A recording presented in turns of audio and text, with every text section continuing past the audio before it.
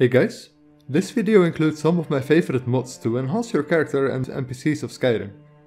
I do use all of these for my showcase videos, so I thought it could be fun to go over them in some more detail. I'll briefly tell something for each mod that I'll show. Now, would I advise to use all of these together for a longer, more serious playthrough? Probably not. There's nothing wrong with these mods, but I'd personally say it's a few too many mods to have for just the characters. Regardless, I hope this might give you an idea for some mods or some combinations of these mods. The very first one I use is Race Menu. Race Menu adds a lot more control to your character creation with a better interface and a lot more options than you originally had. More custom colors, multiple war paints for your face, better zooming options and a function to cast light on your character's face for more detail. There's also an option to save a preset and a lot more other options that you originally didn't have. If you do however have problems with Race Menu, for example crashes or freezes around Race Menu, it usually means it loads in too many mods at the same time. I'll leave another mod in the description that might solve that. The second mod for this list is bug fixes. This fixes a number of bugs that has nothing to do with characters, but has included fixed lip sync. Fixed lip sync makes the dialogue and character of characters more in sync with their lip movement. Sir? How quaint. When that's done, I usually start with the hair mod. I choose Apache Sky Hair for this. I choose the main fel, the female fel and the male fel. I choose this mod because it has a wide range of hairstyles and there will be another mod on this list that uses these hairstyles on NPCs. After Apache Sky Hairs, I install the Apache Sky Hair Natural Retextures. And this makes the Apache Sky Hair look a lot better and more natural, like the name suggests.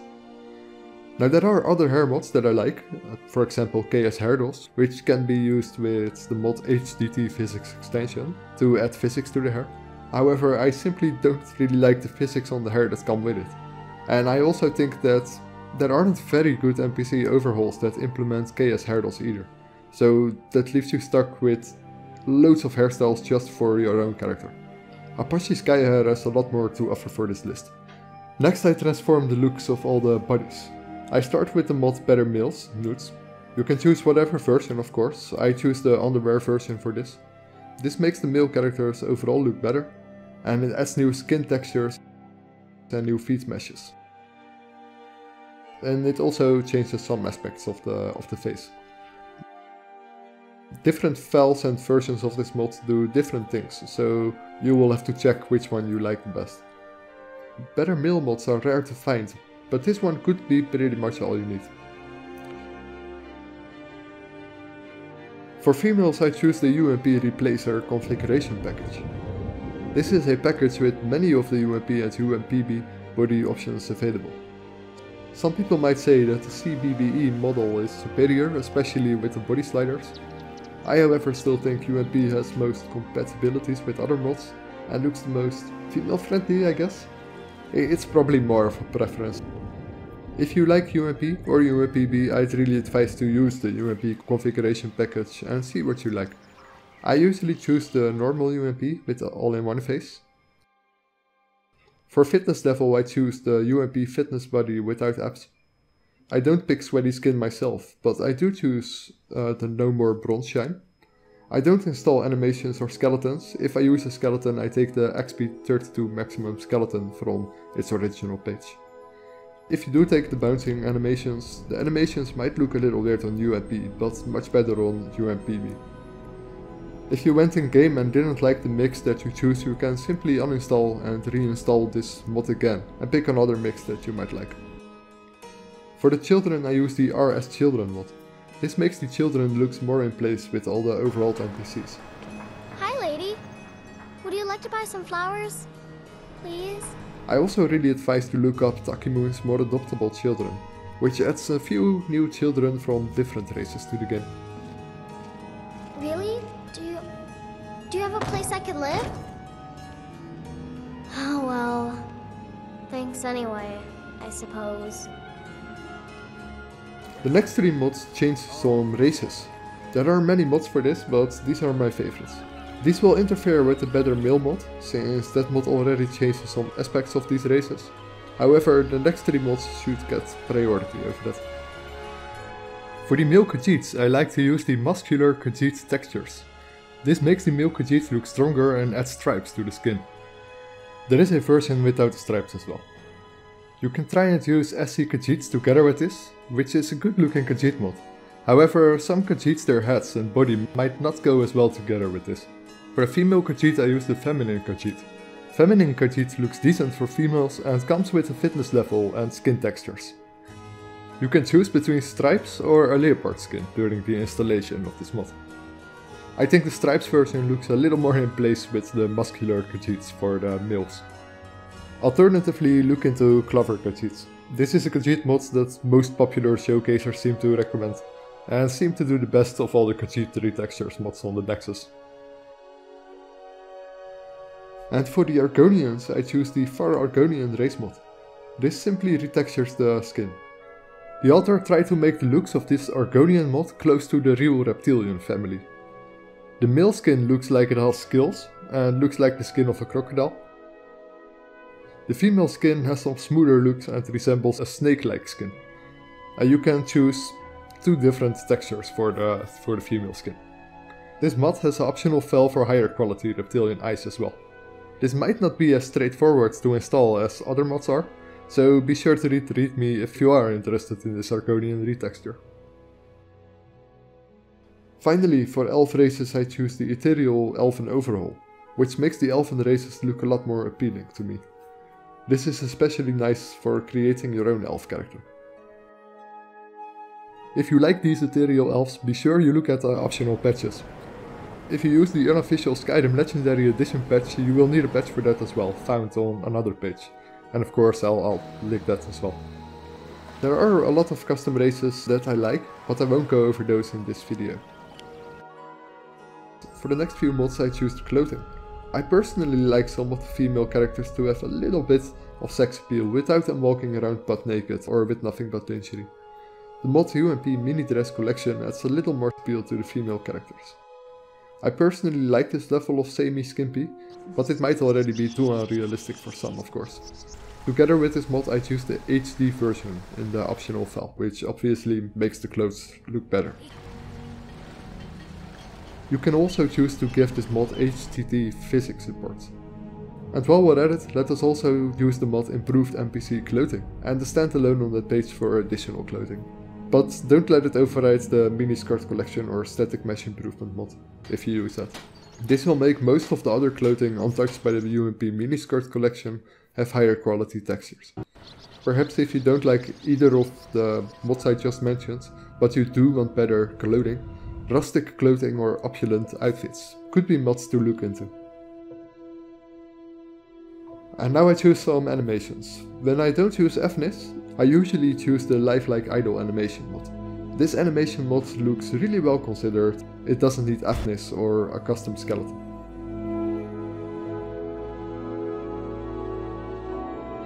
And when I do use FNIS, I personally like the FNIS player exclusive animations mod. This will add exclusive animations for the player and includes a number of existing animations from other mods that can be turned on and off in the MCM menu. I know of newer animation mods with more variation, but I personally still like this one a lot. These animations also seem to be the most compatible with other mods that I use, like Legacy of the Dragonborn. For female sitting animations I like the mod Sit Animation. The pretty sit idol is also a nice looking sit animation. However, keep in mind that some of these sitting animations can clip pretty badly with some sitting spaces. And these mods of course require a custom skeleton. XP 32 maximum skeleton with HTT is normally my preferred pick when I choose a skeleton.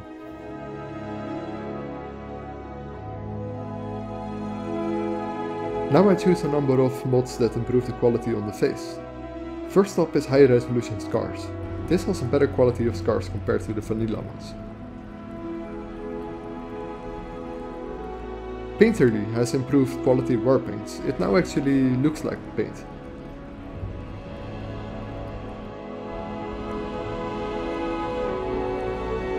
The mod Brows retextures the brows. It looks more in place with the new hairs. And the next mod, Beards of Skyrim. This of course has better quality beards and also goes well with the improved hair. The Eyes of Beauty has tons of new eyes that have a very high level of detail. Some almost look real, while others have more of a fantasy look to it.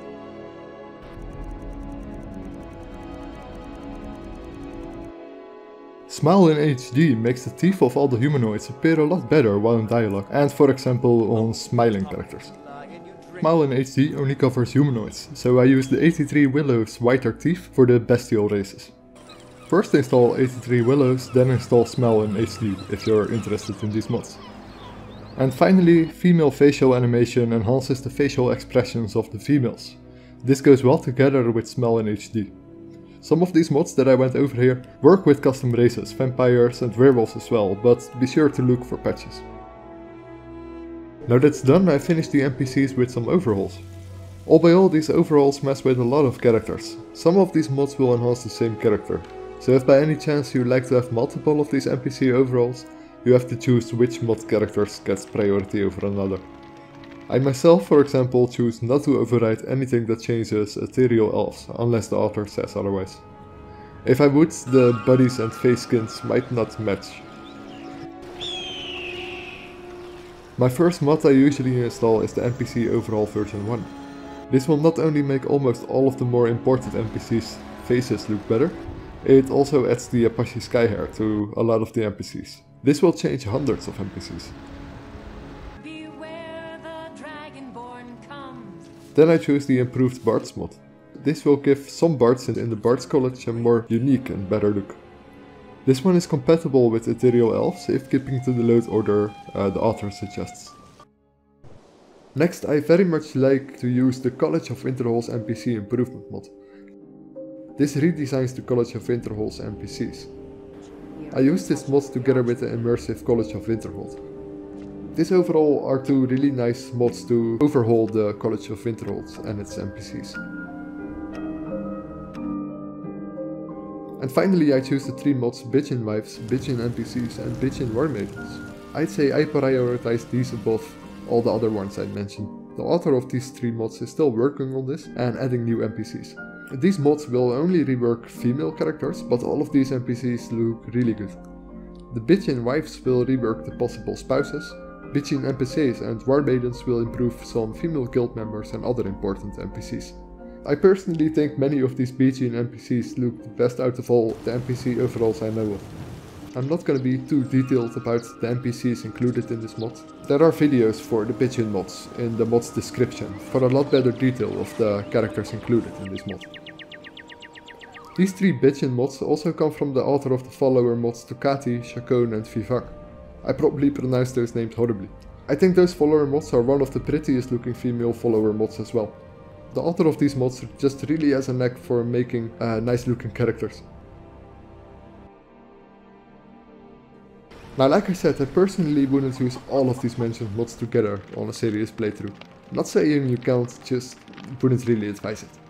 I wanted to overhaul the NPCs and characters up to a level vanilla Skyrim couldn't compete with. I'm also quite curious how this fares compared with remastered characters and NPCs. Also know that many mods that require FNIS can conflict with other mods and are generally pretty heavy for Skyrim to handle. Of course, if you really like, you can even extend this list with more war paint, more type of scars, better makeup, enhanced character edit or even more hair mods, if you feel you need to. I also didn't touch custom races, werewolves and vampires in this video. I feel I could dedicate separate videos for werewolves, vampires and custom races. Anyway, I think the mods I went over in this video will make your character and NPCs look a lot better already. Most of these mods come with different quality of textures, so if you want to try some out on a low-end machine, you might be able to enjoy some of these as well. I'll leave all the mods I mentioned in the description below and finish this with some more shots. Thanks for watching and see you all later. Together we will vanquish any foe.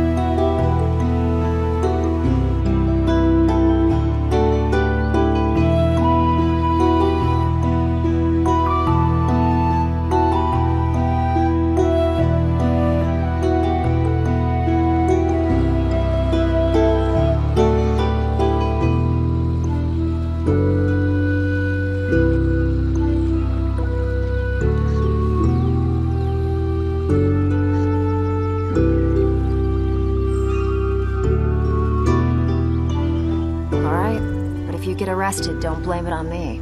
The men in Whiterun have proposed to me. Some were even single. They'll never understand.